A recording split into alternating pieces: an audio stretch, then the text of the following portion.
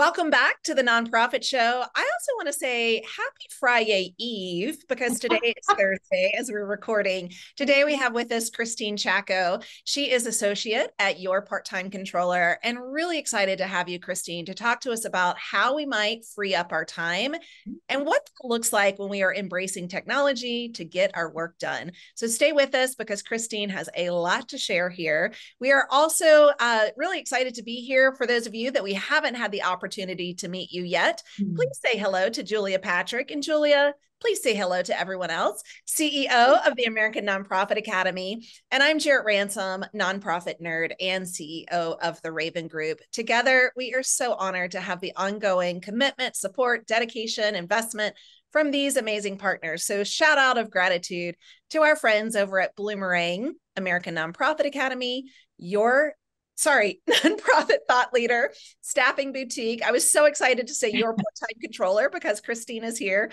Also, the Management Group, Fundraising Academy at National University. Also, thank you to JMT Consulting, Nonprofit Nerd, and Nonprofit Tech Talk. You know, I really like to say their missions are your missions because they are here on your team, in your corner, cheering for you to help you do more good in your communities.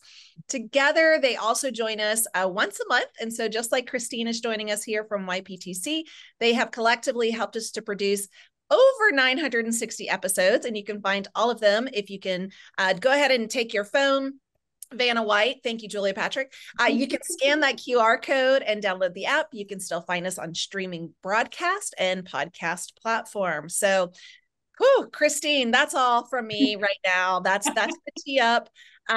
Thrilled to have you again for all of our viewers and listeners around the globe. Thrilled to have with us a representative from Your Part-Time Controller, Christine Chacko, associate at Your Part-Time Controller, which we also refer to as YPTC. Welcome to you. Thank you so much. It's exciting to be here. Now, where are you coming to us from? I'm in the Philadelphia area. Okay, so chilly. Yeah, we got a little bit of snow this week too. I think it's supposed to snow again tomorrow, but hopefully there'll be enough to go outside and play, but not to slip and slide all over the roads. Well, it's an amazing thing what YPTC does, and being, that you have tentacles across this country, specifically with the nonprofit sector. Jarrett and I have really been interested in meeting so many of your different, team members, learning about what it is you do. And it seems to me that you've all kind of gravitated towards unique things. You're not all the same. You all have different personalities. Talk to us about what it is you do and how you think you help the sector maybe more differently than somebody else on the team. Well, I guess right now I kind of have a dual role or a hybrid role. I do client services where I have like my regular clients where I help them with their monthly close, their monthly financials, and board reporting, specific help they might need for strategic planning or grants. And I am doing some work with our data visualization group. And that's where like another associate will kind of come to us and say, hey, we need help like developing these charts and graphs or developing this payroll allocation or something like that. And we kind of like take on that project and help them develop something. Amazing. Well, we'll talk about that a little bit more because Jarrett and I have really leaned into that whole data viz part of our sector. And that's going to be really interesting to hear what you have to say. But today, you're going to be whipping us into shape about automation. And you're telling us to automate as much as possible. And I'd love to get this perspective because it seems to me like a lot of times we think, oh, we have to invest in some big system that's going to come in and automate everything. I think you're going to tell us something different. And what does that look like? I mean, honestly, like every little teeny tiny bit of automation that you can do will help you. Automation is about kind of saving time and freeing up your time for like the real like people-centered work. Okay. And you can use some really simple tools for just one aspect of what you do. For instance, QuickBooks has a spreadsheet sync feature now where instead of spending a lot of time manually entering things into QuickBooks, you can basically just like import a spreadsheet and it'll create like your journal entries, or it'll create your budget in there, or it has a lot of different options. And that alone might save you a few hours. There are tools available like Bill, formerly known as Bill.com, where you can use it to receive payments or make payments. And it speeds up the process by kind of automating that, receiving the invoice, approving the invoice, getting the payment out. It makes it all like quick as a wink. And you don't have to do all of the things. You can just do like one thing. Christine, I did not know about this spreadsheet, and I have to ask perhaps a remedial question. Is integration automation, is that the same, or like how does that compare? That's a really good question. I mean, I think integration is really part of automation. I think you had a guest on last week who talked about kind of automation as really just like making any process easier. Honestly, I think that's a great definition for it. Like anything that you can do to kind of like take work off your plate, just kind of like condense the steps. That could be integration, that could be figuring out a better way to document things so that, you know, maybe there's an annual report you do every year for one specific funder, and it's December now, you have to do it again, but you cannot remember for the life of you what you did last year. You just write down everything you do or document it as you go. That's really going to save you a lot of time and effort. Yeah, I really appreciate that. And I've heard from a lot of people, oh, we tried that, it didn't work, so we're going back to all the steps that we used to do. Do you have any, I don't know, words of wisdom for anyone, perhaps myself, that's like, yeah, I tried that and it failed? Like that automation thing or that integration, it's not always the magic, key. Yeah, I mean, honestly, like there's no one size fits all. Different things are going to work for different organizations, for different leadership styles, for different personality styles. You can't forget about the human element. Like you are still a person using the tech or using the process, and so is everybody on your team. And that's why I think honestly a big part of it is really communication. Like you can't think that tech is just going to replace all forms of communication, but that's really the key to kind of making anything work. Yeah. Christine, it almost seems to me like you're advising us to adopt a mindset first and then looking at the technology. And that, because I loved what Jarrett said, there are a lot of times when you can try things and the frustration goes up, or you think this is never, I've already spent too much time. And then it also seems like things just keep changing. I know they're improving, but this is not a one and done, as we were saying earlier. And I kind of love to move into improving timelines and collaboration, especially as we work with a distributed workforce. We can't just pop down the hall and talk to somebody, as you mentioned, in the spirit of collaboration or communication. So how does this impact us when we're trying to get better, when we're trying to improve things? Yeah, well, one thing I wanted to talk about here specifically is project management software. Things like Asana and Trello. Microsoft has Planner, where it's easy to use software where you can integrate everyone from your organization. You can just assign tasks to somebody or to multiple people. They can kind of document what they're doing in there, so you don't have to constantly pick up the phone or send an email and say, hey, what's the status? Yeah, where are you? Yeah. Yeah. But honestly, like it's part of a bigger communication plan. Like I say it's best to kind of take a step back and look at what are you really trying to do? Because there might be situations where project management software just is too much and it's too much effort for everyone to go in and try to use it.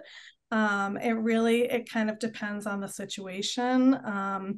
But when you're able to use it and you can upload documents, you can share timelines, you can view it as a calendar, view it as a list, it can be very useful. But again, it really depends on what your needs are. Christine, I love that you mentioned the save the time. And I think we're all looking to save time. Continue to add more and more and more to our descriptions, to our plate, to our day, in all of the ways, personal and professional. There's never enough time in the day. Can you speak to the time saving efforts and initiatives? And I'm really curious, and I'm sorry, I might be putting you on the spot, from the organizations you work with, how have you and YPTC really put in some automation efforts to save the time with the charities? Because I just have to perhaps call out, charities don't get into businesses to say, I want to automate everything, right? So like, how does it work? I mean, again, it depends on the size and what you're trying to do, but like things that basically like help people communicate with each other, or even just like mapping out the processes and let's see what it looks like right now. Let's see where the holes are, and then we can identify like where time is being spent, where it doesn't need to be spent, where like somebody's waiting for something for a long time and nobody knows about it maybe. And in those cases, like even just simple documentation can really help address some of that and help create some efficiencies, or like help people redistribute the workload, or help figure out like, oh, I need to notify somebody that this part is done. Right. Let me throw a curveball at you, so get your catcher's mitt, because pitchers and catchers report very soon. I'm just saying. What do you do when you have a workforce or a team, whether they're in the same geography or not, but that they're not so good, or they're intimidated by the technological aspect? It seems like we're hearing about this more and more. It's a grumbling. It kind of smacks of ageism and a digital divide, if you will. But what do you do? I feel like there are a lot of organizations, and Jared, I don't know if you see this, but they kind of have like one thing for the youngins that are good and technically savvy, and then they have another thing for maybe the later adopters. So how do we do this? Because it seems like we're doing a lot of our work twice. I mean, that's a great point. And there are so many intergenerational workforces out there.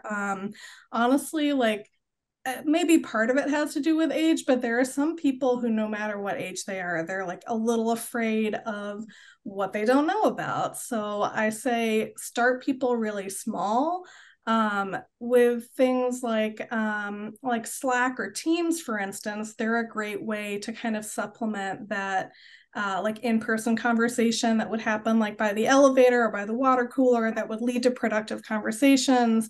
It's a great way to do that virtually, but some people are like, I don't want to use that because I don't know what it is. You just kind of, I feel like it's best to start with the social aspects of it. And introduce things like an informal water cooler chat, or an informal like happy hour chat, and just make it a no pressure, low pressure thing. Spend time making sure everyone knows how to use the tool. And if they don't, then that first informal thing is everybody's opportunity to kind of help each other. It also really helps to have like a champion, like one person whose job it is to be like, this thing is great and I'm going to help everybody get on board. Do you see a difference of these items that we can be investing in, whether it be financially or just time, in relationship to the size of an organization.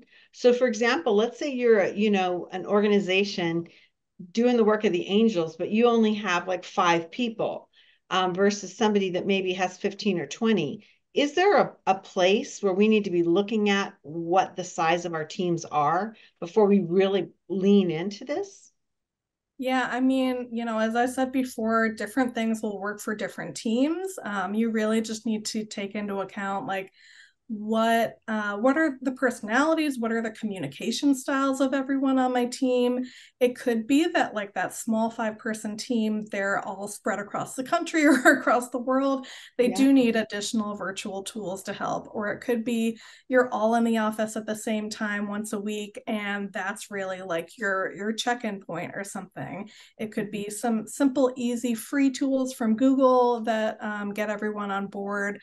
Or it could be something like that slightly larger companies usually use that might get you more on board, like Asana, where everybody has access to it. It really depends. Like, does everybody have a smartphone? Does everybody like getting all the notifications all the time? Do people like without these tools, are they good about communicating with each other? And sometimes when that doesn't happen, it's a whole different issue to address. That's true. The adoption of it. I'm really curious for our audience, which are all nonprofits, nonprofit leaders, professionals. Let's talk about the board, right? And the board's role in this and how we might be able to save time in preparation for board meetings. I've heard a time or two board members really like to see charts and graphs and numbers, in that way. So shout out again to the data visual team. How can we use automation to tell a story with our financials? Because I'd love for our viewers around the globe to say, okay, I'm going to take this piece from Christine's conversation and move it into our board discussion. What does that look like? Yeah, that's a great point. And as my YPTC colleague Bill Schwab said on here earlier, he does a lot with this, and it's a lot easier for our brains to kind of comprehend visuals than it is to comprehend like a wall of text or a wall of numbers. So what I like to say is make things easy for people to understand. Like if there's one thing that people take away from today, let that be it. Sure. Like honestly, like a full, very detailed income statement will give you a lot of information if, like if you're trained how to read it, if you're familiar with the history of the organization, if you know exactly what you're looking for and all of those kinds of things. But when you present that, you're usually trying to say like one basic thing, which is like, all right, we need to raise this level of income, or we need to really look at how much we're spending on X. And it's really a lot easier to get people's attention by just telling them that one thing, whether it be in a graphic, in a chart, or just like, a very simple few words on a slide or something like that. And I'm sure all of that can be automated. You referenced a previous guest, and that was Margie from Bloomerang. She talked about automation of reports. And I can only imagine, I don't spend a lot of time in financial reports, and that's a good thing because it's not my genius zone. But there's got to be a way to automate, whether it's QuickBooks Online, Sage, like whatever accounting system you're using to generate some of these reports. Perhaps put them into an Excel document that populates that graph or another document that populates it. Do you have anything along that line you can share with us of how that's been used in particular to tell the story to the board when it comes to the financial automation? Yeah, we at YPTC, we're actually using Reach reporting right now, which is one tool that connects directly with QuickBooks. And so you don't have to like keep re-exporting whenever you make an update. It links to it, and it can create all your financials. It can help you create simple charts and graphs and memos. And once you get it into Reach reporting, it basically like you can just set a format in there and it'll already have the report ready to go. So it is possible to do that for sure.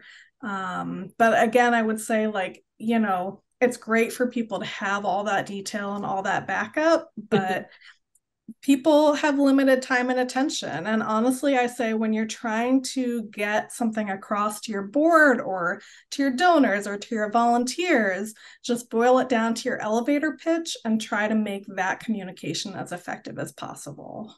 Yeah. It's interesting that you would kind of pivot us towards that, because I feel like there's a sense that if we don't do this data dump and we don't push all of this information, that we're not going to make good decisions because we don't have everything that we need to make a decision. And I hear you kind of shifting that paradigm a little bit, saying, no, be more judicious, pick a more prominent conversation or topic and drill down on that. Am I hearing you correctly?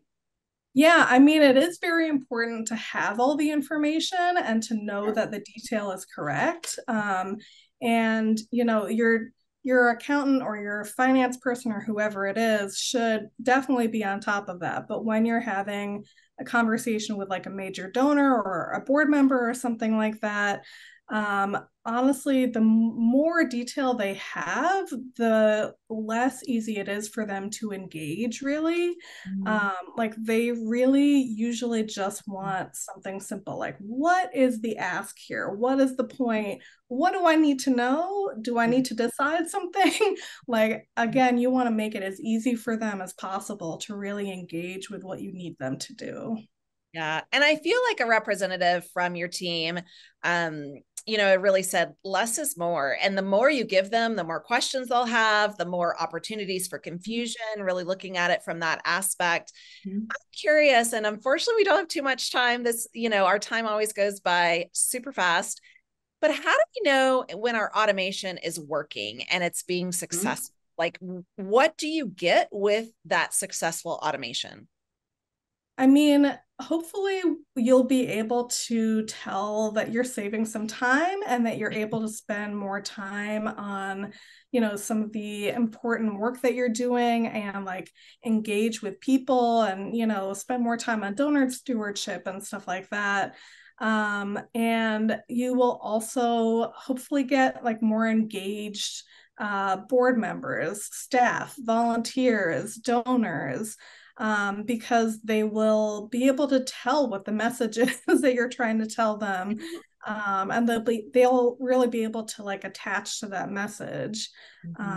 There are a lot of ways that like even the teeny tiny automations can kind of have that far reach.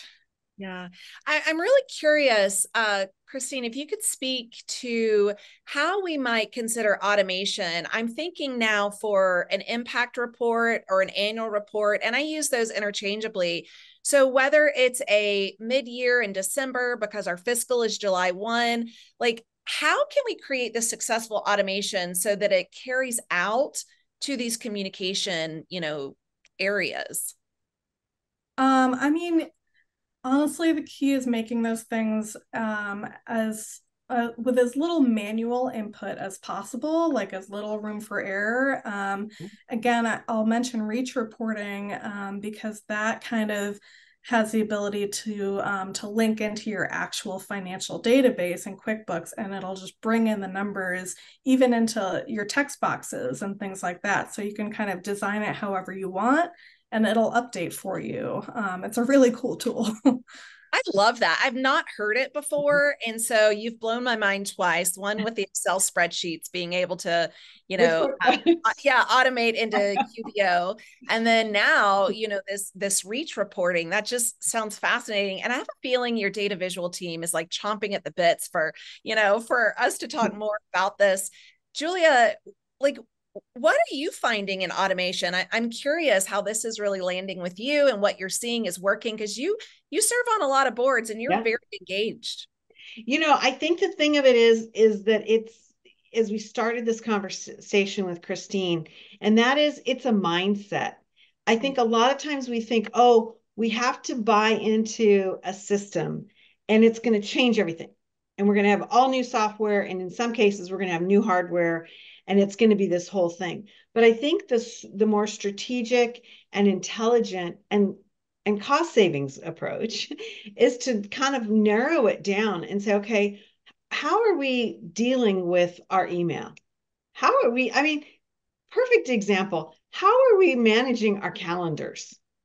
I mean, you and I talked about this within the last 14 days about how the software system Calendly has revolutionized how people can set up appointments with one another. And in a very short period of time, how we've changed our mindset about what that looks like and how to use it, right? So it's not a one and done thing. I also believe that we need to be more open to updates and changes and things coming down the pike. Because I can see a board saying, wait a minute, we already spent all this time and money doing this, and now you're asking us to do something else. And that's the wrong lens. That's the wrong approach, right? We need to be changing our mindsets. Well, yeah. thank you for that, Julia. That's really insightful to hear. And it makes me want to ask Christine, how often should we be looking at our automation, reviewing it, revising it, editing it, kind of like looking at all the ways, because we look for saving time. And I think that's the number one thing. In addition to raising money, right? We need a lot of money and we need a lot more time. That's true. That's true. How often should we look at this? So, technology is changing all the time. It's changing right now as we're talking, and we don't even know what's changing. Right. So it is impossible to really keep up with the pace of it. But I would say whenever you're coming up on some kind of frustration, something where you're like, this should be easier, Yeah. or I should not be so scared to do this, or it shouldn't be so hard for me to do this.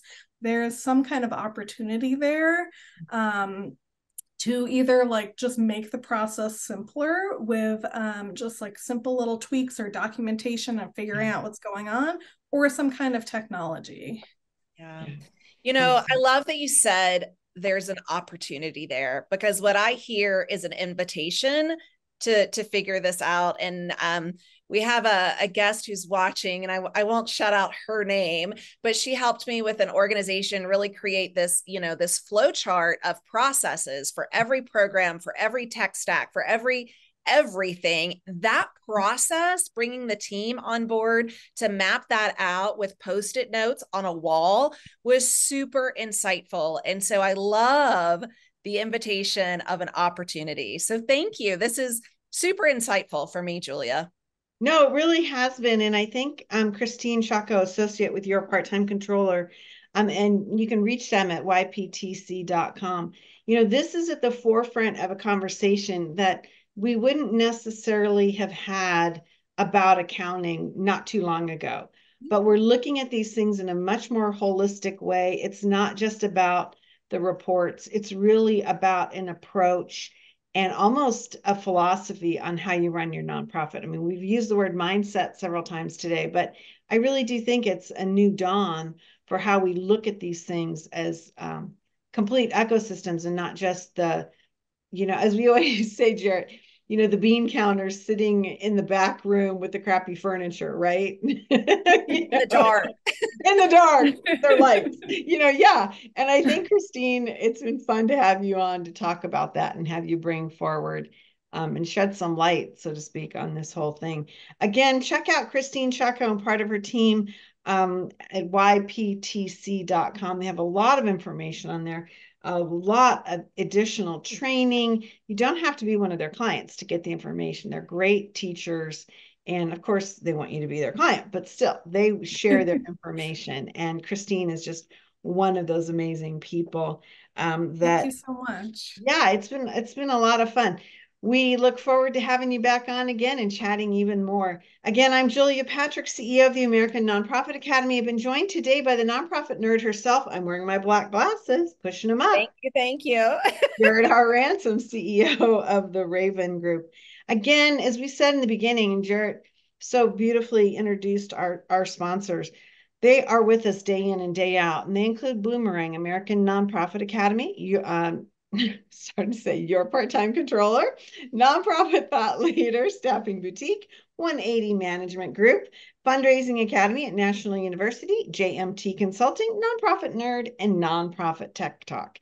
These folks are amazing advocates and champions of our sector, and we are delighted that they are with us.